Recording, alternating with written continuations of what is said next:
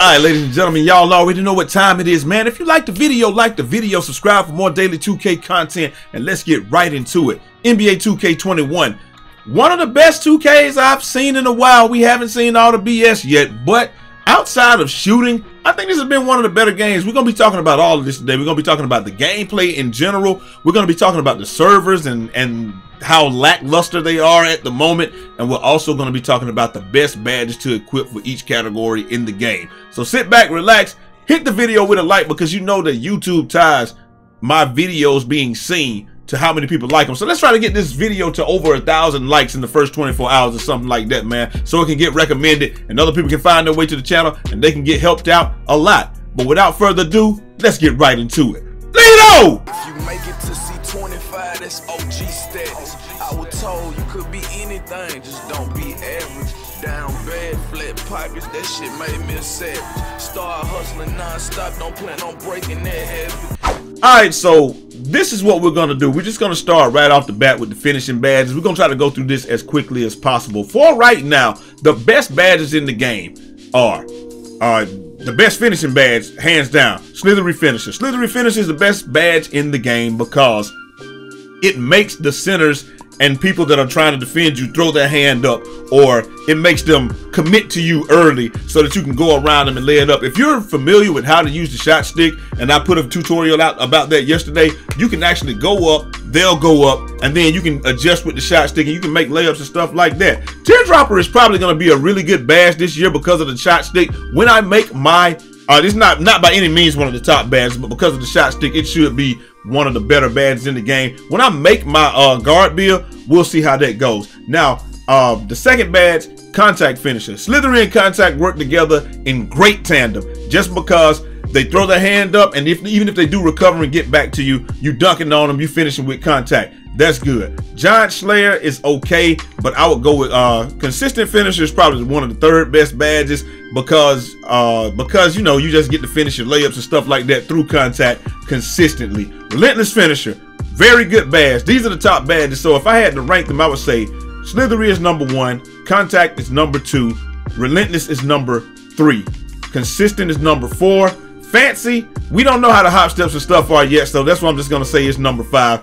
Everything else is probably, if you're a big man, back down Punisher, yeah, but other than that, man, everything else is probably just like, meh at best. Cross key score, if you shoot a lot of fades and stuff across the key, probably gonna be one of the better badges. But, and then of course Lob City is gonna be up there just because you want to be able to catch your lobs and all of that good stuff. But that's and Pro Touch, I've not seen it.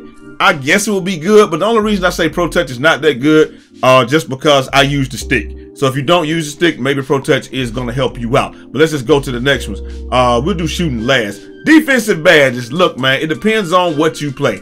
This badge right here is the best badge in the game. Intimidator. You need Intimidator so people can't hit shots in your face and stuff like that. Now, after that, if you're a perimeter guy, you got to go with Clamps. Clamps is going to be, you probably want Clamps first if you're a perimeter, but Clamps and Intimidator, 1A and 1B. Then, if you're, after that, if you're somebody that play on the perimeter, you can really do what you want. You can go Interceptor, Pickpocket. I don't use those guys. Tireless Defender, these are good badges. But if you're on the perimeter, Clamps and Intimidator, and if I had 9, I would probably go Clamps, Intimidator, Pick Dodger. If I had only 9 badges, because you know you got to be able to get around those screens, and you need pick Dodger at silver so you don't get knocked over by screens so much.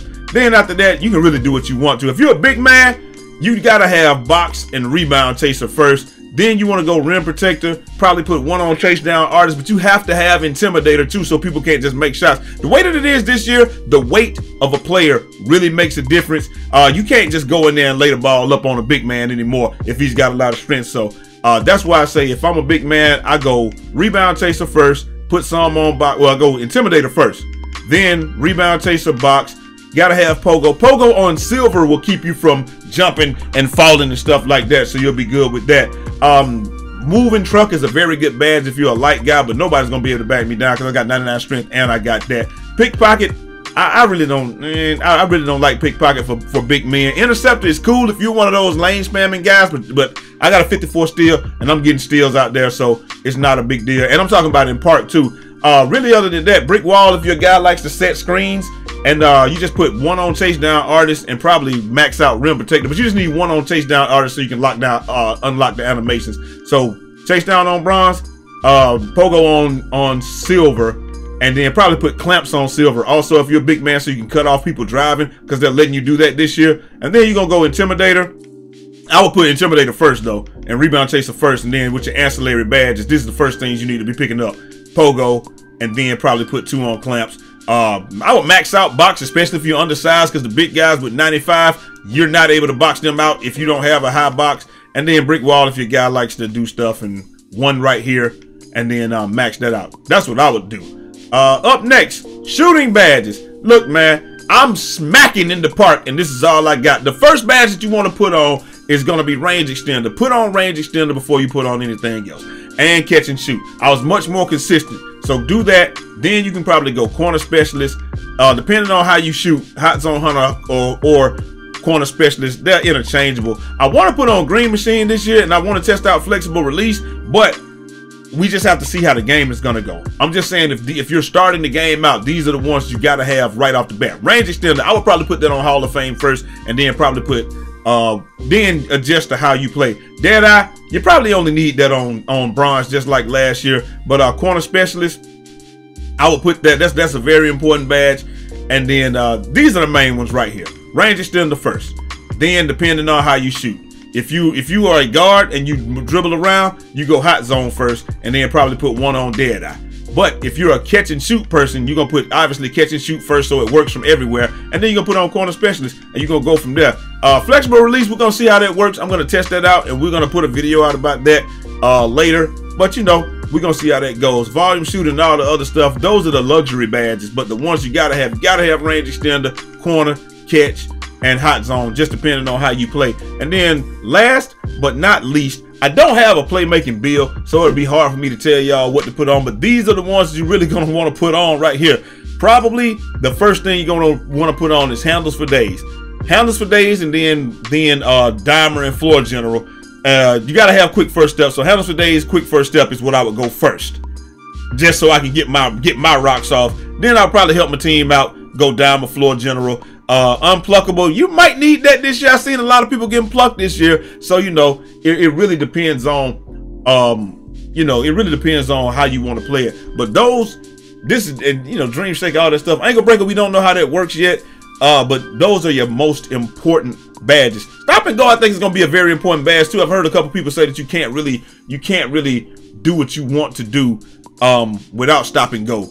Just like that. So that's it for the badges portion. Now we got to get on to the rant, man, just because of the fact that 2K likes to do things. And I'm not gonna lie to y'all, man, they actually, it's not bad. This game is not bad at all. And when I'm telling y'all it's not bad, I'm really saying it's not a bad game at all. I feel like this could be one of the better 2Ks in a very, very long time.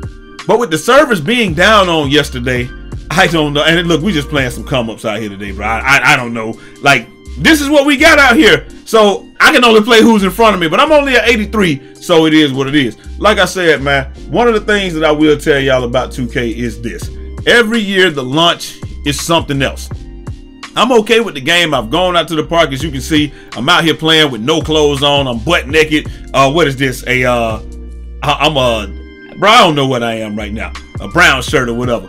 But from my perspective, it's one of the better 2Ks I've played in a while, but the servers still suck. And when I'm telling you the servers still suck, man, what I'm really telling you is, it's like you're playing the game, but I feel like I'm in mud. Now, on yesterday, you couldn't even get into parks. You couldn't play park, you couldn't play Pro-Am. You could come into the park and stuff like that, but when you came into the park or Pro-Am and tried to play, the game just stayed there and inevitably never went anywhere. It's just like you stuck on the spot, so you had to quit out the game and stuff like that. I didn't have a problem with that because I was really in my career all day yesterday trying to get this guy badged up, and I will be grinding in my career on Twitch right after this if y'all want to check it out. But I'm just saying, it's one of those things where it's just like, I don't understand why 2K can't get the servers quite right ever at launch anytime. My guy feels super slow, super sluggish, super just like I feel like I can't do anything at all. And like I got 65, 64 speed right now. I understand I'm only at 83 and I know speed is tied to all of that stuff, man, but I just feel like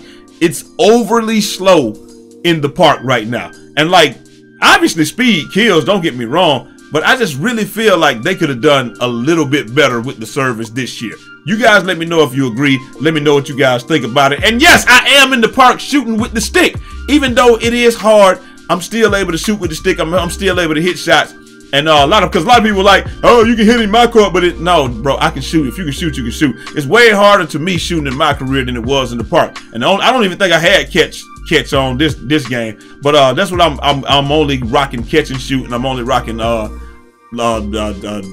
range extender, and that's what you really have to have. But I will tell you this, even with all of that, the gameplay seems very good. It just seems very good. It is responsive. It is, it's crazy because it's like you feel slow and sluggish. Like when I press the button, my guy moves, but he just feels like I'm just slow as hell just getting up and down the court. And it's really hard to explain. Like the gameplay online seems much slower than it is offline. I don't think it's like that every year, because my guy didn't feel this slow last year. I didn't feel like I was overly slow, overly not able to do anything. I didn't really feel like that last year, but this year it just feels like and I don't know if it's because yesterday they turned the servers off and they did some stuff like that and they making some changes and they're trying to make everything be a little bit better. But the park is playable. It's very good. It's a good experience. I just feel like there's something going on with the servers to where, and it's probably something, it's just a little latency out there. Like, and you can tell it from game to game, because some games you'll shoot with the stick, it'll be nice and smooth when it goes, when you're trying to position the stick. But other games, the stick is just jumping like and when it does that, I gotta shoot with the square at that point in time. But overall gameplay, I mean, overall the park experience is actually pretty good. It's just crazy that right now it feels like I'm lagging from game to game. Some games you'll be playing, everything's good, you're like, okay, this is dope. Then you'll play the next game and it'll feel like, bro, I am lagging my balls off. I don't know what's going on. I don't know what I can do. I don't know what I need to do. But that's really my only complaint. Jump shooting, it does need to be loosened up a little bit more. But like I said, I'm shooting okay, but I know other people aren't, because they're not using the shot stick and they're not doing this. I think, like, I'm gonna be honest with y'all, boy, I was probably shooting 60% from 3, and then I got on the team. I was playing with randoms. I got on the team and I realized that your hot spots carry over from my career, right? So I didn't have any hot spots on the right side. The random kept making me shoot from the right side, and I ain't got no hot spots over there. So I was checking from the left, but shooting on the right, it was just like, bro, I really couldn't hit anything. So if you can't hit, get your badges, get your hot spots, do all of that. But shooting is really the only complaint that I got with this game. But like you said, hey, on that left side, I'm chicken. Y'all can see it. This is not like me just putting out my best game. I'm gonna put up a video today about shooting and all of that stuff. But other than that, I think gameplay is really good. Dribbling is really good. Defense is really good for right now that nobody don't have any badges. I've seen a couple of guys out there shooting fades and just not being able to be stopped. We had a dude that had Klay Thompson, and he was getting a steal every time he reached, and he was hitting fades every time. We haven't seen a lot of people taking advantage of the cheese, but I'm just saying, as a whole, right now, the game seems like a really good and polished product, not worrying about the servers. I feel like they can do some other things to the servers. Maybe they can turn some more online, reduce the latency, and do some stuff like that. But I just don't know what else could possibly be done at this point. A lot of people feel like they're probably just waiting for the next gen. I don't feel like that's the case. I feel like where we are right now is where we're gonna be. But if it's at least this good on next gen, I'll be cool with it. It's got to be at least as good, but and then be a little bit better. But gameplay wise, the game is great. Like I said, dribbling responsive. Shooting is really the only complaint. Defense is really good, and I'm not talking about defense is really good just like because you can't shoot. I'm talking about defense is good as in, if somebody goes up in your chest, they're going to miss the shot unless they time it with the stick very well. So I think the addition of timing layups combined with better paint defense. My dude has good weight on him, so he got good weight and good strength. So if somebody comes up into me, they 99% of the time they're gonna miss it. The only problem I'm having right now myself, gameplay wise is I don't have all my badges, so I need more defensive badges. I get more defensive badges, I can play better defense. I can get need more lateral quickness and stuff like that. And maybe that's why my guy feels so slow and sluggish, because I don't have much lateral quickness and all that stuff. But all in all, the game, as you can see right here, 3 for 4, 1 for 2 from 3. We made one guy quit. All in all, I feel like this 2K is a really good game.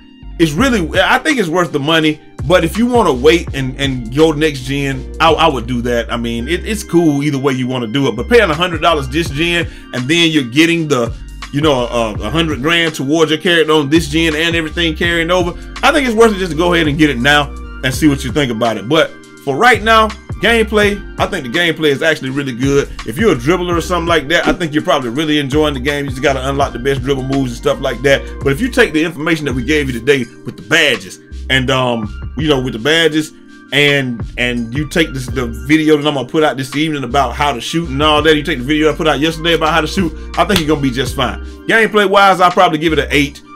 Servers, we're gonna give them a 3. And you know, badges, we don't need no stinking badges, man. We're gonna play the game. Anyway, like I said, I'm just an 83 overall. Once I get up and up and up, I know I'm gonna enjoy the game more. But I really feel for people that are like 60 overalls and stuff like that, man. Because if you're 60 overall and you don't have any way to get into VC, whew, it's gonna be a long ride for you, my boy. Anyway, I gotta get up out of here, man. Hopefully this helps somebody out. Hopefully you guys enjoyed the video. Leave a like on the video. Let's get the video to 1,000 likes in the first 24 hours. And I'm gonna holler at y'all next time. Until next time. It's your boy Eazy, aka Fresh from the Barbershop, BK the People's Champ. Godspeed! It don't make cash and it don't make sense, cause we can't pay rent with no one's opinion. So in that sense, I never value your 2 cents. Hey, darn, please leave that bullshit you speak at the barn, cause I ain't buying. I'm only 5'8", that's fine, nigga. I could give a heart transplant to a giant, I ain't lying. Godspeed. We good.